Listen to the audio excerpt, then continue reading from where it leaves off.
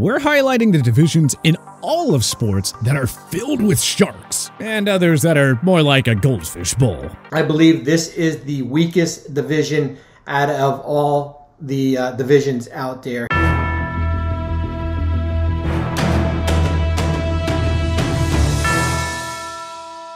Division alignment isn't always fair in sports. Let's take a look at the 5 toughest divisions in sports right now, alongside with the 5 easiest. Hardest, American League East. You gotta think that no one celebrated harder than the entire AL East when Major League Baseball announced that they were expanding the playoff field to 12 teams beginning in 2022. Now why is that? Well, because this division has been ridiculously unfair since the mid-2000s. I mean, the Boston Red Sox and New York Yankees bought their way to annual playoff trips and World Series championships. The Toronto Blue Jays were highly competitive in the 2000s, but they had no way of outlasting the deep-pocketed Red Sox or Yankees. And then the moneyballed Tampa Bay Rays squad emerged as a powerhouse out of nowhere in 2008 when they made a surprise trip to the World Series. And then before we knew it, the Baltimore Orioles were legit as well, having made the postseason in 2012, 2014, and 2016.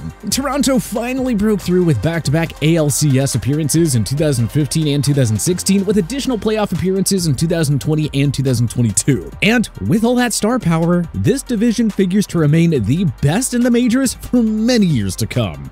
Easiest, NFC South. All 4 NFC South teams have enjoyed some success in the 21st century. Each of them has made at least one Super Bowl, with the New Orleans Saints winning it once and the Tampa Bay Buccaneers claiming it twice. But the division has been relatively weak for a while now.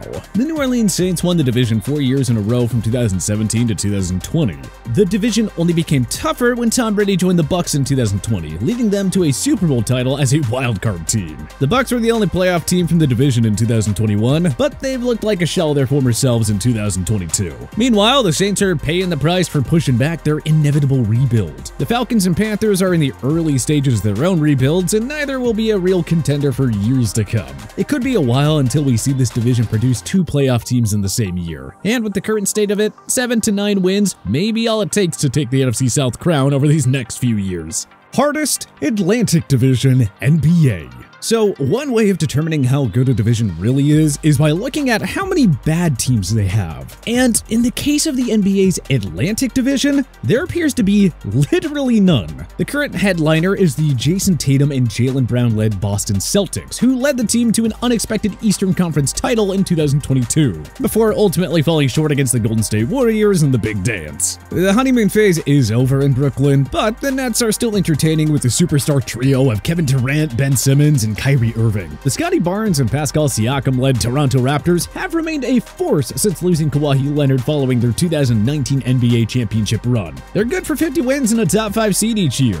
Tom Thibodeau, RJ Barrett, and Julius Randle have made the New York Knicks relevant again, leading them to the number 4 seed in the 2020-21 season. No longer are James Dolan's Knicks the NBA's laughingstock. And though they're the epitome of underperforming in the postseason, let's not discount the Philadelphia 76ers. They will always have a chance with the elite trio of Joel Embiid, James Harden, and Tyrese Maxey. Don't be surprised if this division combines for multiple NBA championships over the next 3 to 5 years. Easiest, Pacific Division, NHL.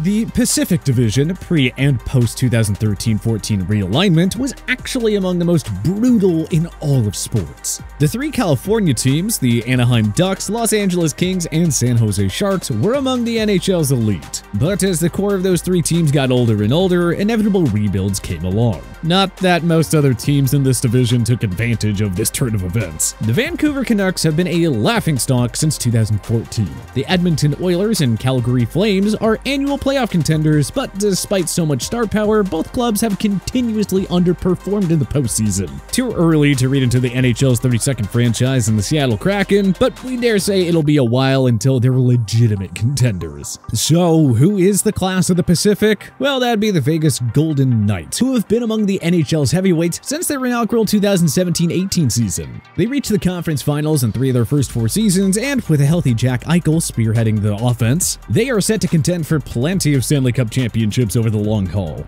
But other than Vegas, the rest of the Pacific is filled with playoff underachievers, rebuilding teams, and all-around mediocre clubs. That right there is a recipe for a weak division, and it sets Vegas up very nicely long-term. Hardest, NFC East. This feels kind of weird reading out because, well, the NFC East was far and away football's worst division from 2012 to 2020.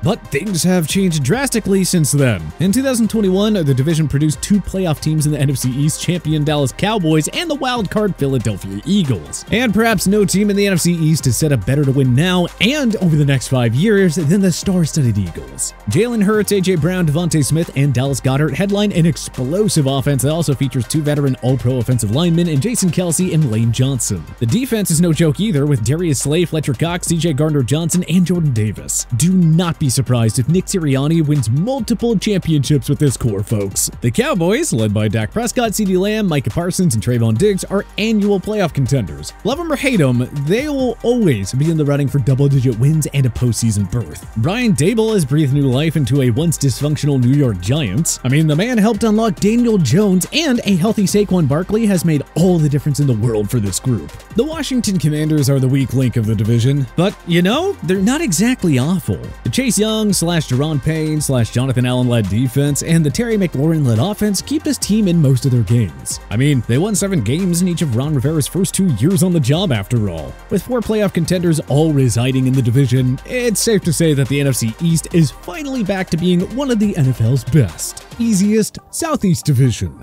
The Miami Heat have been the class of this division for a long time. They reached 4 straight NBA Finals with LeBron James from 2011 to 2014, winning it all in 2012 and 2013 seasons, of course. Jimmy Butler and Bam Adebayo led the group to the 2020 Finals, where they fell to LeBron James's Los Angeles Lakers in the Orlando bubble. It has been easy peasy for the Heat because the division has been a joke for a long while. The Washington Wizards never went far with the John Wall-Bradley Beal tandem. The Orlando Magic are always in the running for the first overall pick, and the Charlotte Hornets have been completely irrelevant even with Michael Jordan owning the team.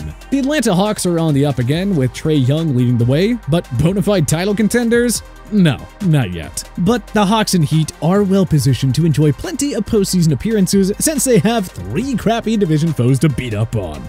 Hardest Atlantic Division, NHL.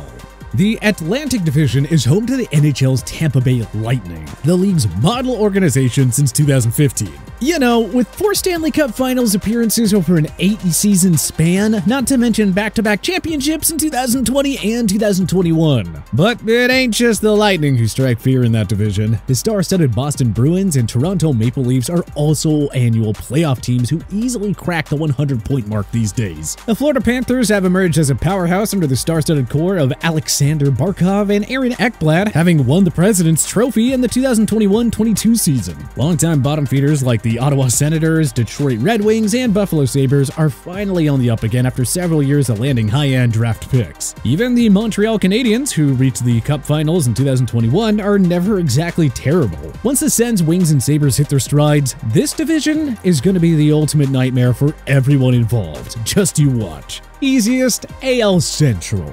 So, if you exclude the expanded playoff field for the 2020 season, then only once since 2015 has the AL Central had multiple playoff teams. Cleveland won the AL Central in 2017, and the Minnesota Twins were the second wildcard team. Cleveland, Minnie, and the Chicago White Sox were all playoff teams in 2020, yet all 3 clubs went home in round 1. The winner of the AL Central is rarely a threat to win it all. In fact, this division has produced only 1 World Series champion since 2006, and that was the 2015 Kansas City Royals. None of these teams are perennial World Series contenders. The White Sox unraveled in 2022, the last year of Tony La Russa's Hall of Fame career. Meanwhile, the Guardians basically qualify for the postseason just to lose to the Yankees or some other much better club. Yeah, this division has seen better days. Hardest AFC North. Once the NFL realigned its divisions in 2002, the AFC North has always featured at least 1 bona fide Super Bowl contender. Oftentimes even 2 or 3 in a single year. The Pittsburgh Steelers won Super Bowls 40 and 43, and reached Super Bowl 45. The Baltimore Ravens played in the 2008, 2011, and 2012 AFC Championship games, and even won Super Bowl 47. After a half-decade of irrelevance, the Cincinnati Bengals have returned to elite status under Joe Burrow and Jamar Chase, having made an unexpected run to Super Bowl 56 in the 2021 season. From 2004 to 2021, Pittsburgh didn't have a single losing season. The Ravens have been an annual contender under superstar QB Lamar Jackson. Even the Cleveland Browns are no longer a laughingstock, with Myles Garrett and Nick Chubb leading the way. This division sent 3 teams to the playoffs in 2020 and 2 in 2021. In fact, all 4 teams won at least 8 games in 2021. Think about that. There is no longer any awfulness in this division. Easiest. AFC South.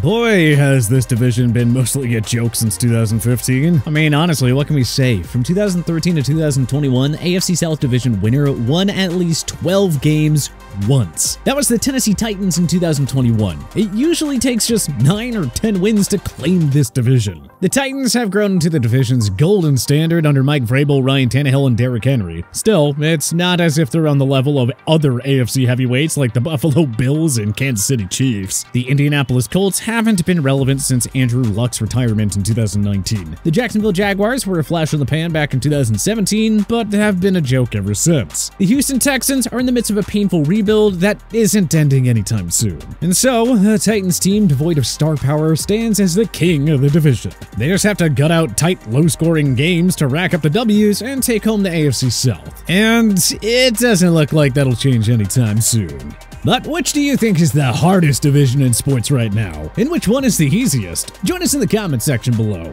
If you like this video and learned a thing or two, clicking the like button helps out a ton. And hey, we appreciate it. If this is your first time coming around to TPS though, subscribing is a great idea, because we put out videos like this every single day. But as always, thanks for watching, and we'll see you guys next time.